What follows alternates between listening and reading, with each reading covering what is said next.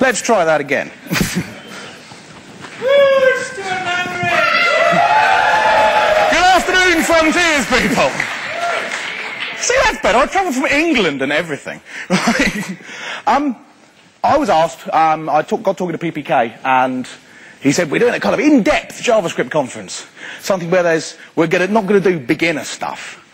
What do you want to talk about? And I said, I'll talk about closures, because nobody understands them. Right?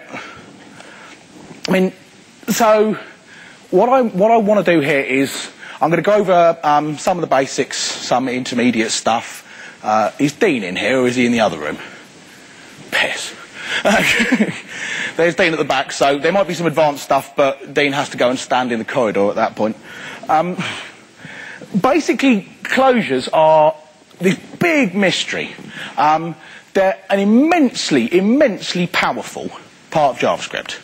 But nobody really understands them properly. People understand them a bit, and they use them a bit, but then you run into all kinds of problems. You've got the Internet Explorer thing, which I'll talk about in a bit. And closures are the one thing which takes JavaScript away from being a very small toy language that you get in a browser and makes it the most powerful language we use today. Right? Not kidding. What there is, I mean, this is about secrets of JavaScript closures, but there aren't any secrets really. What there is confusion, and lots of confusion. Because closures are a fairly zen thing. The way it works is you don't understand them, and then one day you just achieve enlightenment. Right? You'll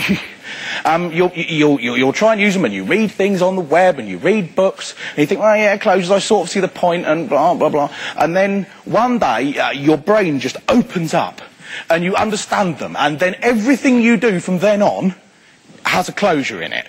Right? It's like, you know, when you've got a hammer, everything looks like a nail. When you know about closures, everything is a problem that gets solved with closures.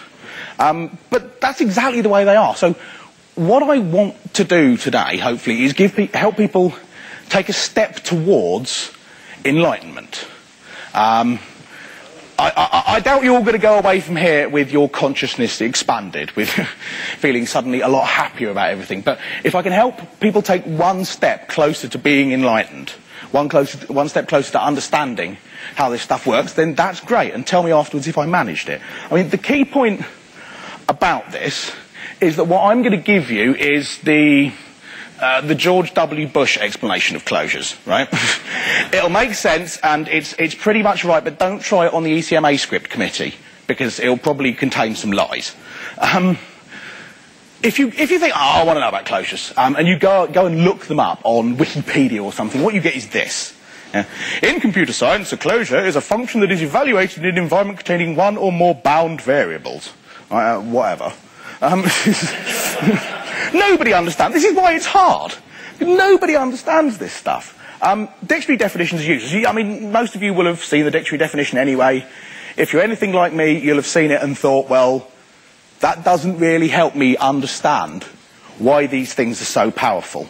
So, shorter definition.